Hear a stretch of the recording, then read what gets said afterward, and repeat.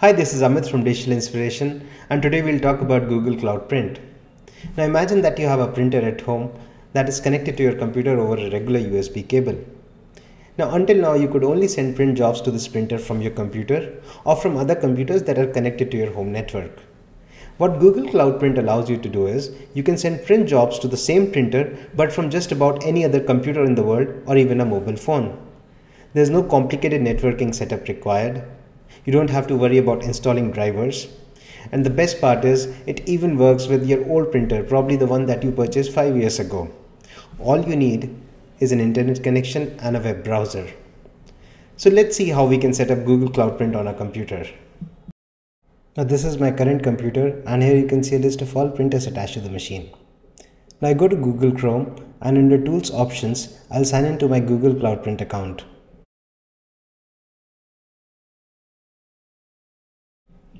Once the printers are successfully registered, I'll be able to access all these printers from the Google Cloud Print website from any other computer, as long as I'm signed into my Google account.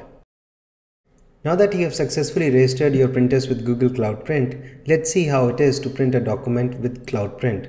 So here I'm on a different computer. I'll open the web browser.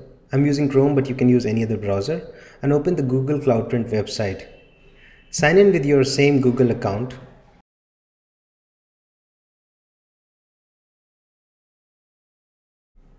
Now that you are signed in, go to the Printers tab and you should see all your printers. Now remember that you are accessing these printers from a different machine that is not part of your home network. So let's see how it is to print a document to one of these printers. Go to Print and upload a file.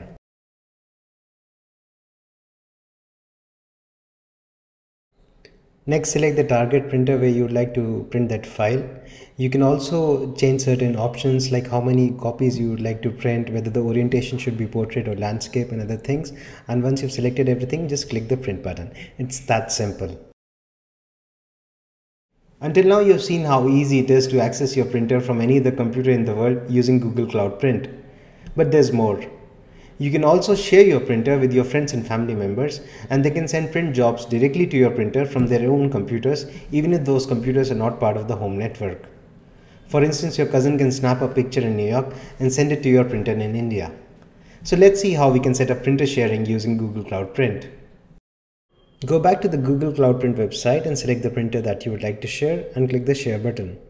Now type the email address of your friend and click share. It's almost as simple as sharing a Google Docs document with your friends.